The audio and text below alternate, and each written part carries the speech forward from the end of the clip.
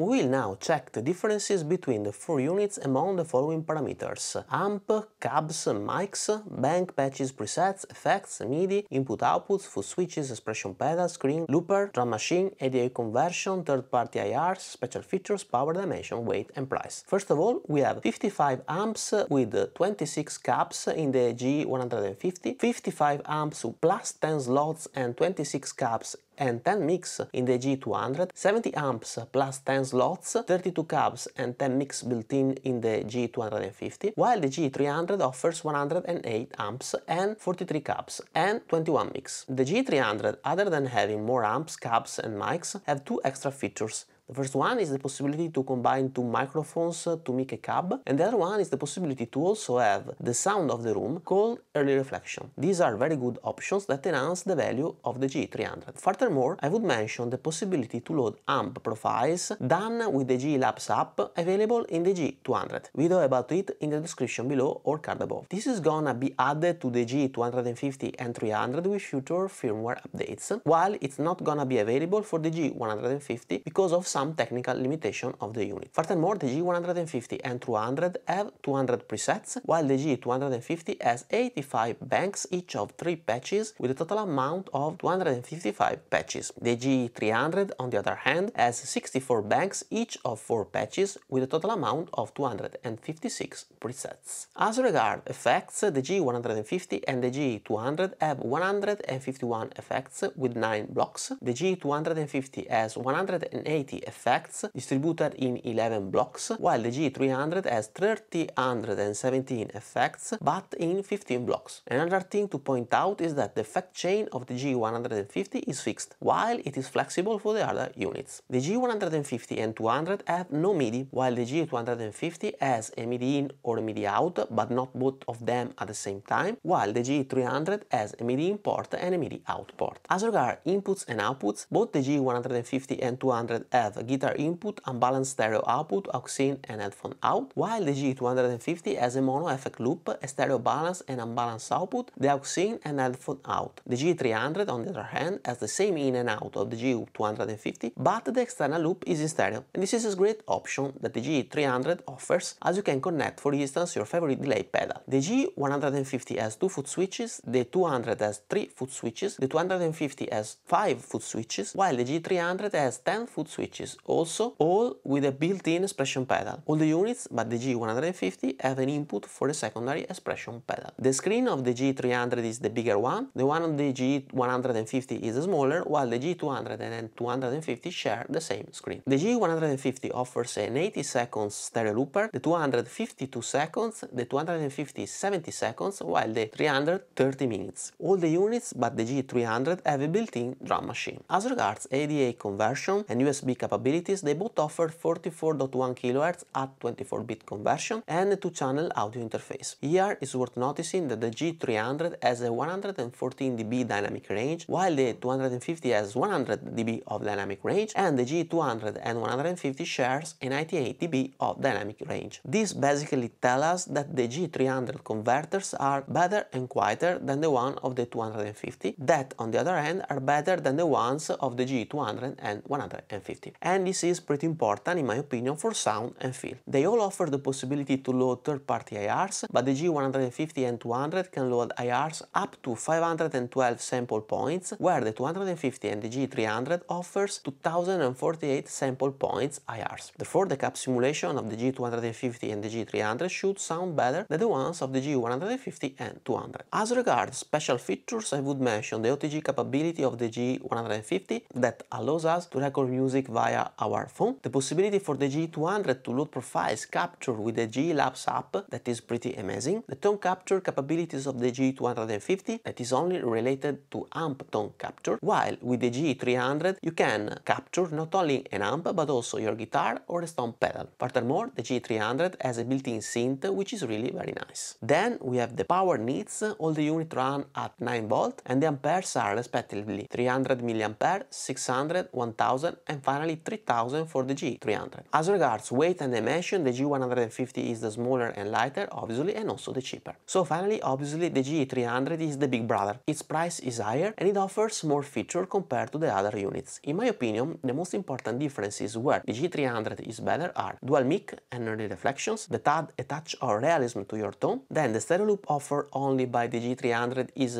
pretty important for me, as for instance I can connect the Strymon Volante in stereo. Lastly, a very important characteristic of the G300 is that it has better converters with 114 dB of dynamic range, and this is pretty important because it has an impact on our tone. The G250 on the other hand has features not available in the G200 and G150, like the balanced XLR outputs that allow for longer cable with less noise and are pretty handy in live situation. And lastly, I would mention the possibility to connect the unit to your amp with the 4-cable method. The G200 on the other hand is at the moment the only unit that allows to load amp profiled with the G Labs app from the Mooer Studio Cloud. Please notice that this feature should be added to the G250 and 300 with future firmware updates, while it's not gonna be available for the G150 for its technical limitations.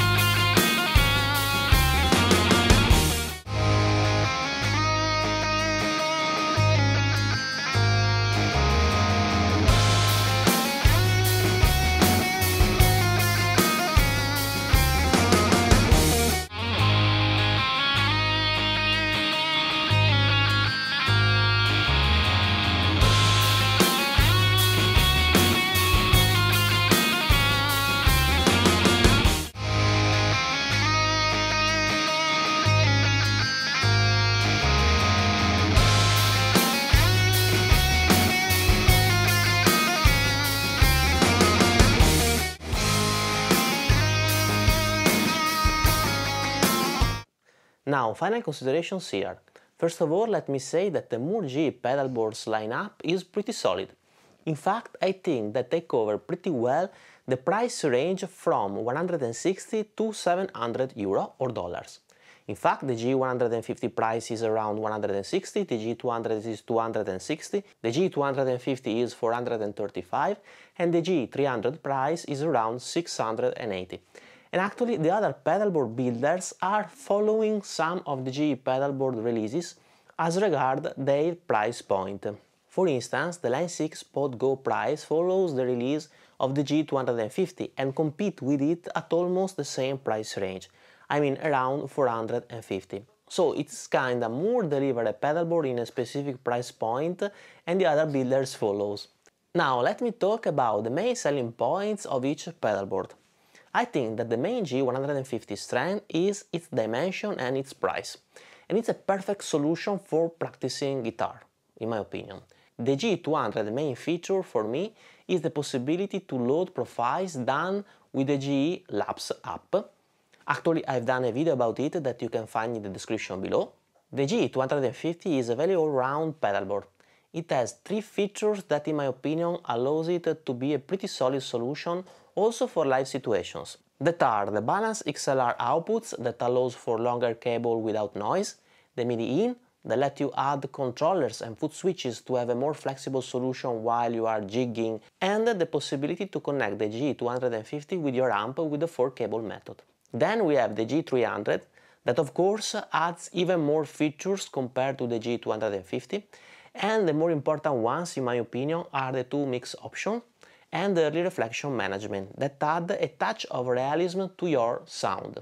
Then we have the synth and the stereo FX loop that for instance allows us to add our favorite stereo delay pedal in the effect chain, like for instance a Strymon Volante. I would also point out 2 technical characteristics that are in my opinion important for the sound and feel, that are the dynamic range and the sample points of the cab simulations, where the G250 has 2048 sample points like the G300 that add realism to the cab simulation sound, and the dynamic range of the G300 that is 114 dB, where the G250 has 100 dB and the G150 and 200 have 98 dBs.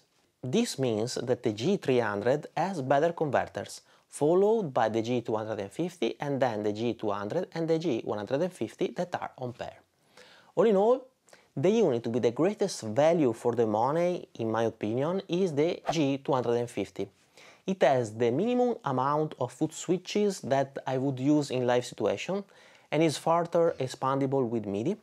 It has also balanced XLR outputs and allows us to use the 4-cable method so that you can use the G250 with your amp. That is not possible with the G150 or the G200.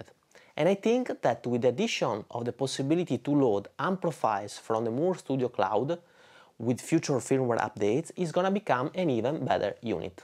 These were my final 2 cents. Please let me know in the comment below your opinions and what is your favorite pedalboard out of these 4, and if the sound differences that you may have heard in the demo song or in the more sound section of this video are a key deciding factor for you. We have now reached the end of this video. I hope you enjoyed, and if you did it, please subscribe to my channel, hit the notification bell and leave a thumbs up. It would be of a great help. If you're interested in my music, you can check out a playlist of songs of mine in the description below, where there is also a link to the streaming services distributor that I use, that is DistroKid. If you use that link, you will have a discount and I will earn some money. So you're gonna actually help the channel. That's all for now. Thank you for watching. See you in the next video. Bye bye.